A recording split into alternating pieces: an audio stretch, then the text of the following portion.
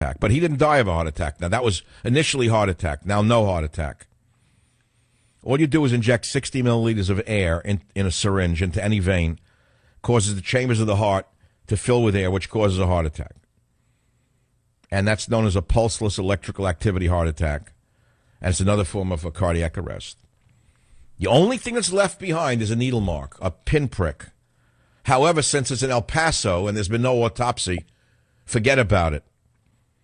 You know, I mean, they could find a vein in an unusual part of the body. Small enough gauge needle is used. Forget about that. The needle mark would be barely noticeable. If the coroner is not as careful as she should be, what coroner? There was no coroner. He called it in. He called it in from saying he was shooting tequila shots somewhere in a bar on the border. All right, just say he died of a heart attack. Now, don't bother me. I got Graciela here on one arm. See, I write in my head like it's like a touch of evil, more than a touch of evil. It's not even a dollop of evil. This is more than a dollop of evil. We'll change the title from A Touch of Evil. We'll go from Orson Welles to Orson Savage. From a touch of evil to a pound of evil in one generation. Let me take this call. John on WABC, you're dying to tell us how to kill somebody. Go ahead, please. Oh, Michael, years ago I knew a girl who had dated an assassin. The assassin who was, he was a guy that if he got caught, no one would take responsibility for him. And she said, whenever you hear about a public official dying in their sleep, dying in their pajamas, they inject something into the toothpaste, and it's after they brush their teeth. I don't know what the chemical was, but she said that's how they do it. And she goes, always be suspicious when an ambassador or a senator dies in his sleep, and it's all of a sudden, oh, he had a heart attack. It's like, well, he had we didn't know he was in bad health. Why would he just... Well, but they wouldn't even do an autopsy. There was no medical examiner. We don't even know. There was no investigation. The minute they said, I was watching Manchurian Candidate Saturday night on Channel 13, and then the news broke for Scalia, and I go, oh, my God, it's like the intent is... Do you believe this government is corrupt enough to do a thing like this? I think someone could hire someone to do that. Why would he suddenly die in his sleep? And if he was on a hunting trip, he had to get a good bill of health. And now they're not doing the autopsy. I definitely thought something. I thought something before. They said they're not doing an autopsy. But then when I heard they're let's roll the clock back. It's 17 minutes after hour number 2 of the Savage Nation on this Sleepy Monday. For an hour and 15 minutes, I've been talking about all the pieces that don't add up. Don't you think that there are sufficient grounds for doubt that there should be a federal investigation like a Warren Commission, like they did for JFK? Well, no, I think they should do an autopsy. I mean, whatever it is. Why would... Well, of course, they're going to bury him without an autopsy. It'll be too late. But I've seen enough of these shows where they disinter the body, right? Yeah, they're going to burn it. It's going to be ashes. Oh God, don't say that. No, I think not. I think he's a very devout Catholic. They don't do the burn. They don't do the burn. They do the burial. They don't fry. It's not funny. I mean, but the whole thing's crazy now. It's getting nuts by the minute. Listen, if there is a cremation, it's over. If the family orders a cremation, which is very unusual for a devout Catholic family, priests, are there any priests in the audience? How common is cremation today amongst devout Catholics as opposed to burial? My knowledge is very, very low percentage. It's against the Catholic Church, cremation, so far as I know. Listen to me. I'm sorry, what did you just say? It's a people who talks to me on the phone instead of sending me a message. This is what I got to put up with.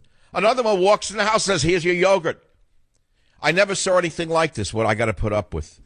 But when I'm an average guy with a very good, keen, investigative mind, extremely capable of thinking, extremely capable of reasoning, with tremendous educational background, but an ordinary guy in so many ways. An ordinary man says something stinks to high heaven here. That's what America wants an answer to. Back in a minute, Trump at 1:30 after.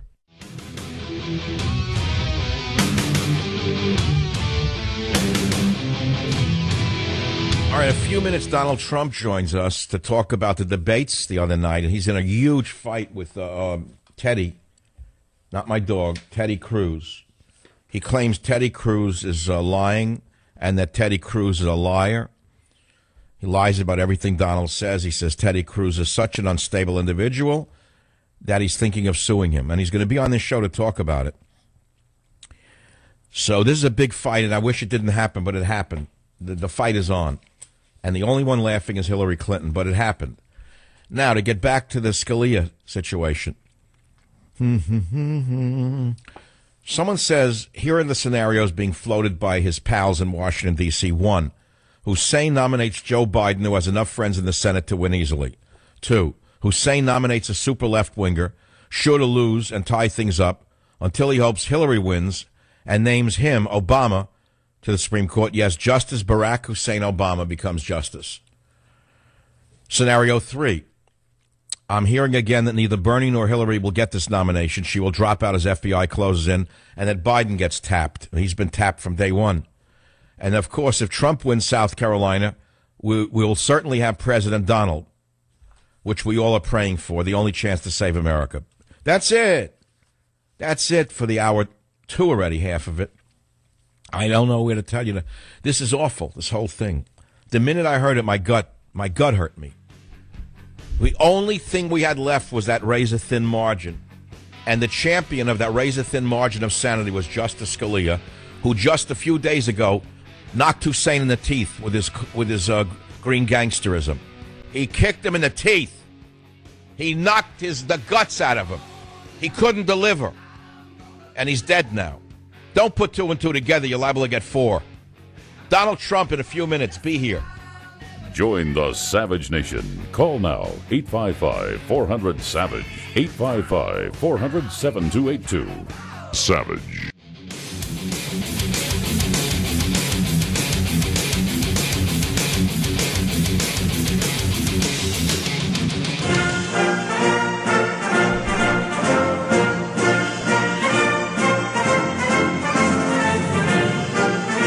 Ladies and gentlemen, please stand up. Please rise. The next president of the United States of America joins us to talk about the deceitful Republican National Committee and the imbalanced Ted Cruz. Donald Trump, welcome to the Savage Nation. This is quite a dust-up. It's amazing to see what's going on here.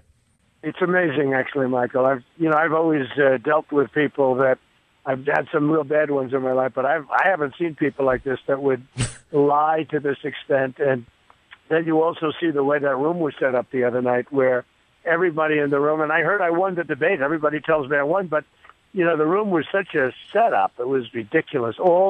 Every time you said a word, you got booed. What were they, all Cruz supporters? They were mostly not actually for Cruz. They were mostly for Bush. He has 148 million. That's all he has. He's got the 148 million, but nothing going.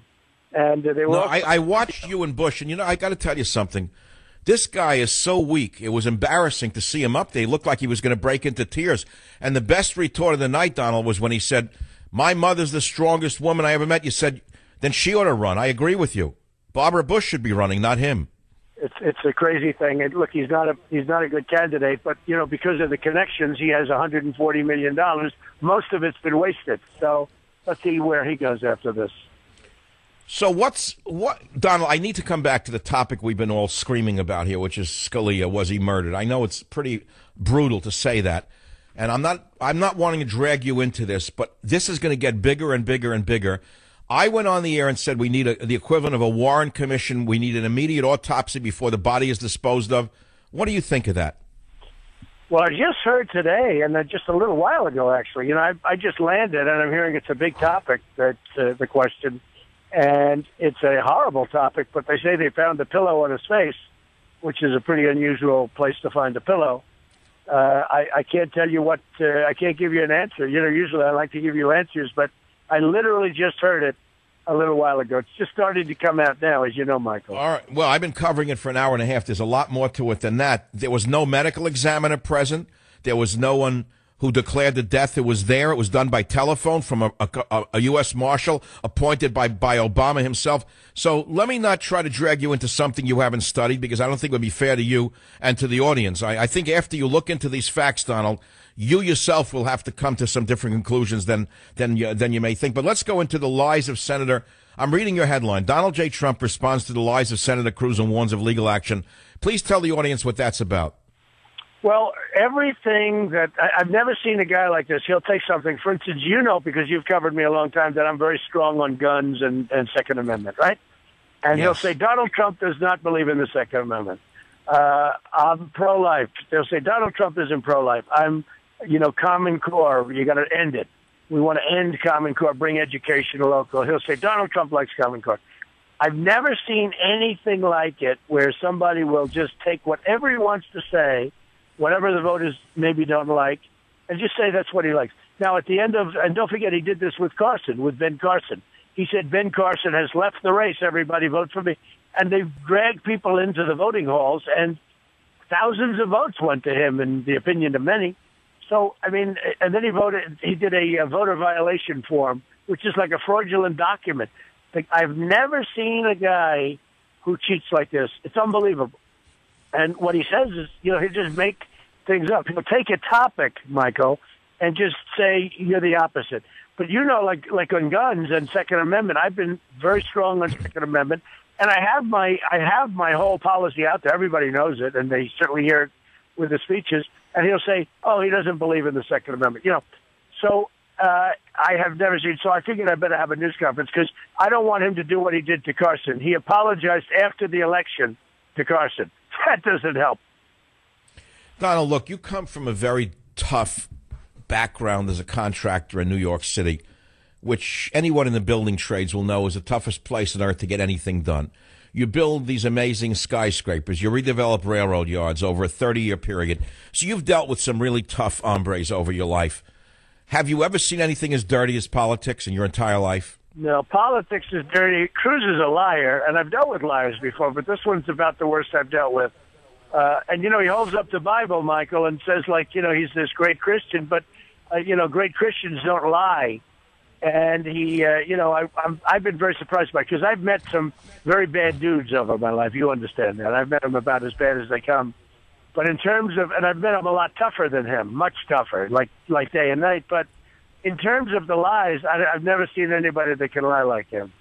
So where do you go from here? You have a debate. Again, the liberal media is setting up Republican candidates against each other to make you look bad. They're dragging you into fighting with each other, and Hillary gets away with it all. What happens next, Donald? Why don't these debates come to an end already? Well, we had a debate. Supposedly, I came out very well in the debate. Drudge and Time Magazine, they do these polls, and I won all the polls and did well. But, it's interesting because the questions that were asked were very provocative questions, and it made the other people go a little bit crazy. And I don't see those questions being asked of the Democrats. In fact, the Democrat debates are so boring, they're not even watchable. But what about, the death of Scalia? You actually commented on it during the debate. It was the first question. You certainly don't think that Hussein Obama should have the right to do an interim appointment, do you? No, I actually commented that we're going to have to make sure the Senate and Mitch McConnell holds it up. We've been very disappointed in the job they do, but they have to hold it up. And I've been very strong on that. And, I would appoint I actually named two judges, Diane Sykes, et cetera, et cetera. And I named two judges that would be good, very conservative judges. And as an example, Cruz went out and said, I'm going to appoint liberal judges. I'm the only one that named judges. I will appoint conservative. But he said, Trump is going to name liberal judges. Now, how do you find, you named William Bill Pryor Jr. and Diane Sykes. You are on record for saying those are the kinds of judges who you would appoint to the Supreme Court. So how could he say you would appoint a liberal to the Supreme Court? Where does that come from? Michael, he just says it. He said, Donald Trump's going to appoint a liberal. Okay, now everyone says, oh, but we don't want that. The guy really is bad. I haven't seen anything quite like this. He said, I'm the only one in the debate that talked about two people. Now, doesn't have to be them, but they're two good examples of people you can support and appoint. So we'll see what happens. But I heard that my news conference was well covered, and we'll get the word out. Well, I appreciate you being on the Savage Nation. Look, this is a very serious time in American history. It got much worse over the weekend, Donald. We had a razor-thin savior of the conservative, or shall I say traditional ways in America, Antonin Scalia, who was found dead under suspicious circumstances. And now this character in the White House who nobody with a rational mind should trust, is trying to railroad Loretta Lynch down our throats. That came out today as his number one choice.